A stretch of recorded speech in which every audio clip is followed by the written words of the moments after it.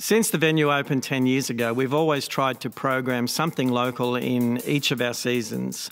So it seems that a natural progression for us would be to move on to something perhaps of a professional nature ourselves and start producing some in-house product. The question was, who should we get to spearhead this initiative? I met the powerhouse Jordan Best. She has worked on our stage as an actor and director.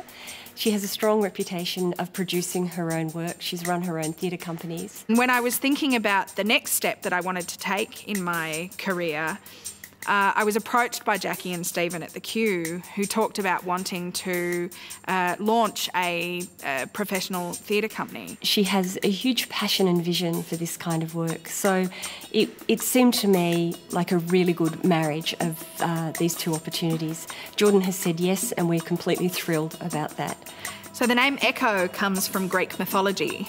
Echo was a nymph who had a bit of a fling with Zeus, and when Zeus's wife Hera found out, she cursed Echo to only be able to repeat the last words that she heard. And now, given it's 2018, we thought that we might be able to give Echo back her voice.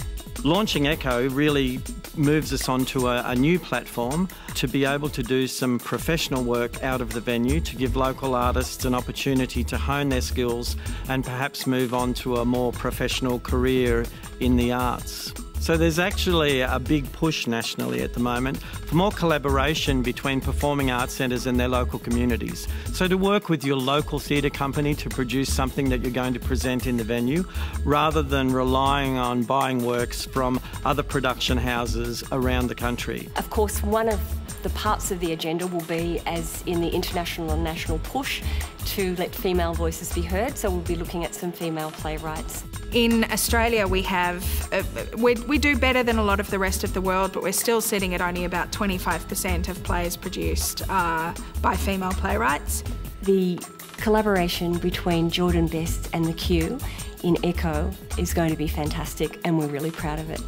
I love this theatre, I love this region. I'm a passionate advocate of the incredible performing artists that we have in this area, and I am so extremely excited that the next step that I take in my career, I get to take with the Q.